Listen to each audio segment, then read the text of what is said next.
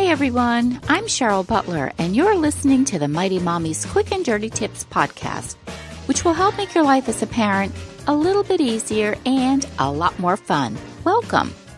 Today's episode is number 615, 20 grocery shopping tips to save your family big bucks because groceries make up a huge chunk of your family budget. And I am super passionate about sharing these strategies and smart tips because you can drastically cut your food bill and enjoy hearty savings along with delicious meals. If you feel like grocery shopping has become more expensive, you're not imagining things. According to the Bureau of Labor Statistics, food prices rose 2.6% in 2020. That's the biggest increase in nearly 50 years. Whether the pandemic is the reason you're spending more on food or you've just never taken the time to figure out a money-saving strategy for your grocery bill, now is the perfect time to turn that around. These smart grocery bill hacks will save you time and help you keep your hard-earned bucks in your wallet without the hassle of clipping coupons. First, you need to have a plan to save money on your groceries. Number 1, don't wing it. Plan it. Hands down, the easiest way to save thousands of dollars each year on your grocery budget is to get on board with meal planning. No matter the size of your family, when you take time to plan your meals, you'll always be ahead of the grocery game. Having a plan and a shopping list to match will not only save time, but you'll be less inclined to buy things you don't need. And as a bonus, you won't have to waste gas on extra trips because you forgot to pick up a key ingredient. Number 2, get a meal planning app. A free meal planning app will eliminate the guesswork. 2 of my favorites are Spoonacular, which syncs with your Google Calendar, and Yummly, where you can search for recipes based on meal course, such as your entree or side dish, and it will counter in your prep time or try a fun new menu trend. Number 3, keep your pantry stocked. You don't need to have tons of extra space in your home to have a well-stocked pantry. You know what your family loves to eat, so make sure you always have the basic ingredients like pasta, rice, seasoning mixes, sauces, and more on hand. If you always have the basics to whip a meal up together, you'll be less likely to opt for pricey takeout. So, before you make that weekly grocery list, shop your shelves first. What do you have that you could use in your meal plan this week? What's running low? A quick tip for you. Supercook is a time-saving app for doing a little planning based on what's already in your pantry. Enter the ingredients you have on hand, and it suggests dozens of yummy, cost-saving meals that you can whip up in no time. Number 4, stock up during sales. Take advantage of sales to stock up. My rule of thumb for sale items is buy 1 to use now and 2 for later. Just make sure you're buying versatile, family-tested items that you know you're going to use. Impulse items might end up abandoned on a pantry shelf long past their expiration date. Now, try some of these produce hacks that I have for you. Number 5, shop seasonal. My grandmother taught me early, take advantage of seasonal produce. Whether it was berry picking season or time for autumnal root veggies, nature always provided a palette of seasonal goodness. As tempting as it is to buy juicy strawberries in January, you'll likely pay more for out-of-season produce, so pay attention to Mother Nature's timetable. And 6, weigh your produce.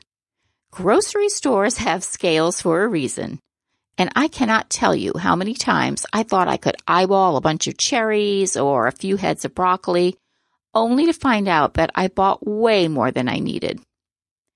Number 7, grab from the back. Your friendly grocer stocks the oldest products at the front of the shelves so they'll get purchased before they expire. If you're using that produce in a meal soon, well, go ahead and grab from the front. But if you'll need to store your produce for a while, reach in and grab from the back to get something fresher that will last longer in your fridge or pantry. Number 8, buy reduced. Of course, fresh produce is great, but don't be afraid to buy from the reduced section in your favorite store. Bell peppers, tomatoes, bananas, there's always something that needs to be used immediately. If you're going to use bell peppers in tonight's recipe, go ahead and get the ones that are marked down for a quick sale. They'll still be fresh and tasty, but you're going to save so much money. You'll also make sure that produce doesn't end up wasted when your grocer has to discard it. Number 9, one of my favorites, nix the pre-cut produce.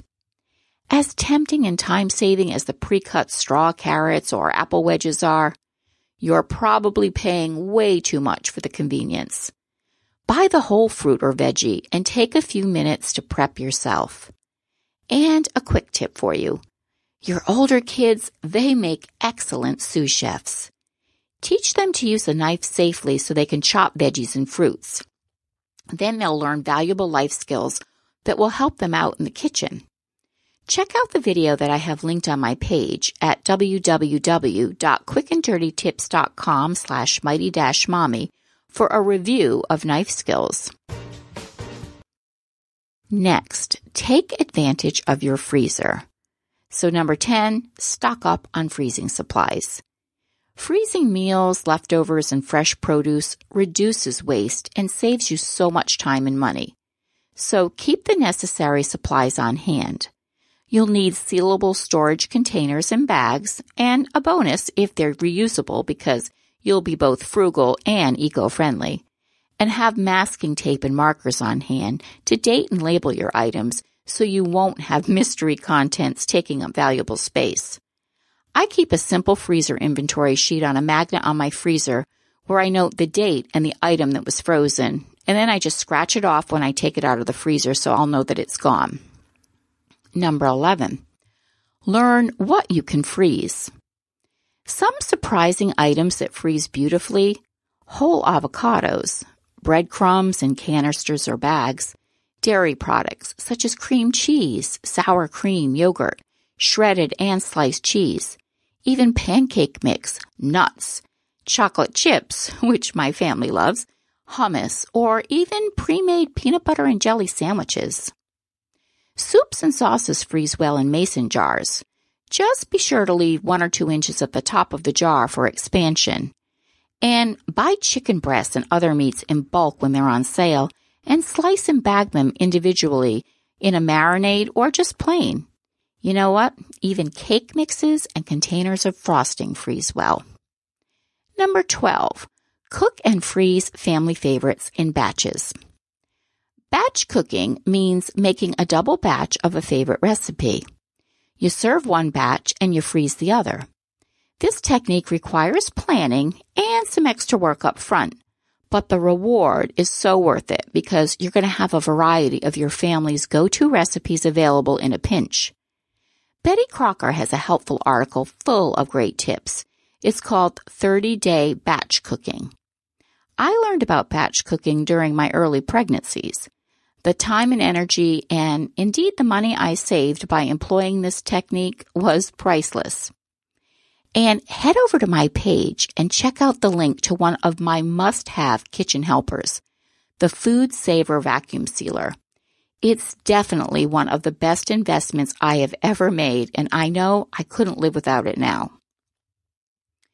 And rounding up my tips is I want you to try and incorporate these nifty cost-saving quick tips. Number 13, don't be afraid to try generic brands. Many of these, they come from the companies you already love. Number 14, embrace yellow sticker items, especially meat. These are items reduced for a quick sale. They're still safe to eat, of course, or you can add them to your freezer stockpile. 15, download your store apps.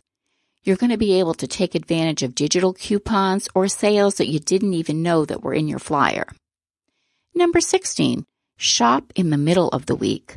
This is when most stores offer their weekly deals. Number 17, consider ordering groceries online. You'll be able to see your order tally right before your eyes, and you won't be as likely to make impulse purchases. I do one online grocery shopping per month, and that does save me a lot of time and money. Number 18, download the Fetch Rewards app. This is like putting free money in your pocket every time you shop. Simply scan your receipts each time you shop, and you'll earn rewards and bonuses that you can cash in for gift cards at Amazon and your other favorite online shopping sites. Number 19, shop with cash, not a debit card. Several years ago, I switched to shopping with cash. And you know what? I have now set a budget that helps me stick to my grocery list, and I use that cash to make it work. And speaking of grocery lists, number 20, never shop without a grocery list. You'll buy stuff you don't need and forget stuff you do. Pinterest has lots of free templates to get you started. And a little quick tip for you. Don't forget about the local dollar store. It's useful for more than just party supplies. Most stores have staples like condiments and spices, but also grocery items like bread and beverages. How do you save money on your family's food bill?